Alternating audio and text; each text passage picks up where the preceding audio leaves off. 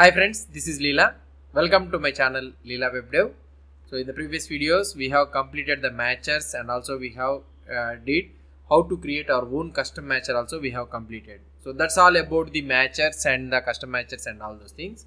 So let's move something forward in the Jasmine thing. So let's move forward learning some of the new topics in the Jasmine. So before learning these new topics in the Jasmine, we need to understand another one thing is nothing but organizing our specs. So these all the things are we have already discussed this one. That is nothing but how to organize our specs, how to create our specs and all those things. So let's try to memorize again. So how to organize our specs. Let's see some of the recommendations that are useful for creating the specs. So in this video is regarding some of the recommendations whenever you are trying to create a spec or spec file.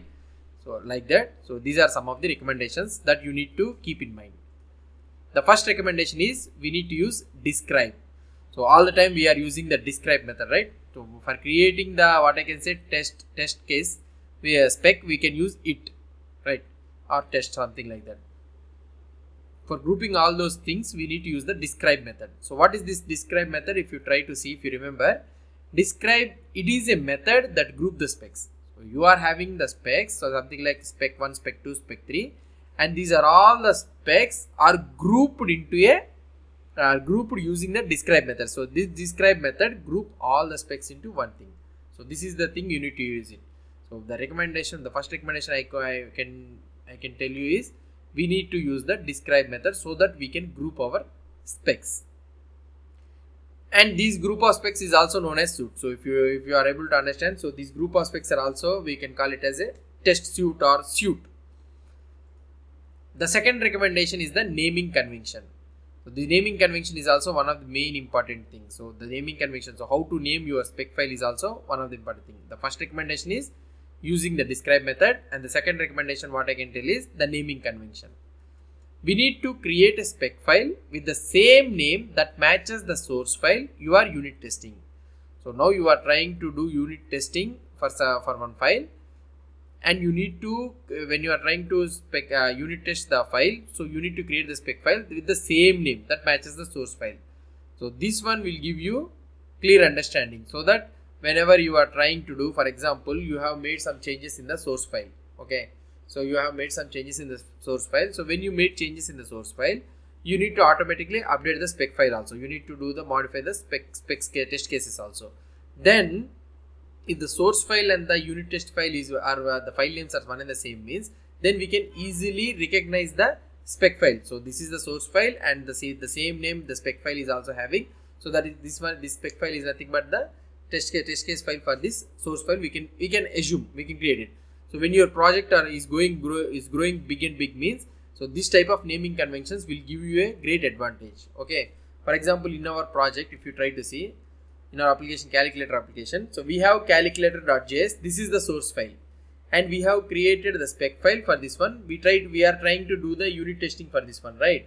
So the same for this one, we are creating calculator.spec.js as the spec file, so that we can assume that calculator.js for this one, the unit testing file is nothing but calculator.spec.js. So in this way we can realize this.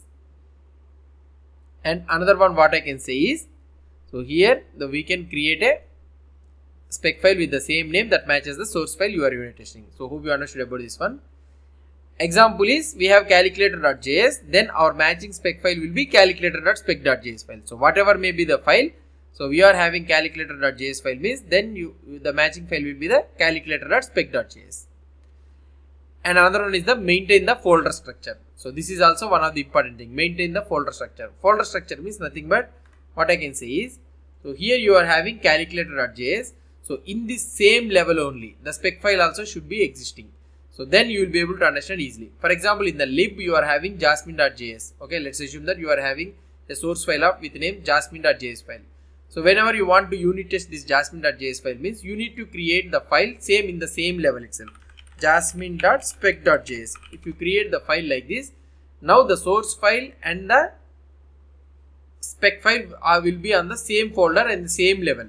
So try to maintain it like this, so that you can be able to easily find the spec.js file. So this is the recommendation what I can tell you is, so maintain the folder structure. So in which folder you are creating the test source file.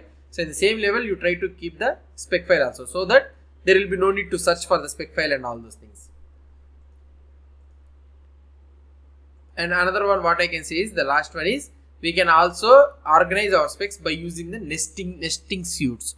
So we can also organize our specs using the nesting suits. So what I have told you, we can organize the specs using the describe method. We can use it.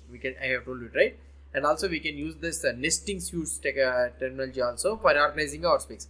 What is this nesting suits? So you will be having a doubt this one. So let's try to know about this nesting suits in the next tutorial.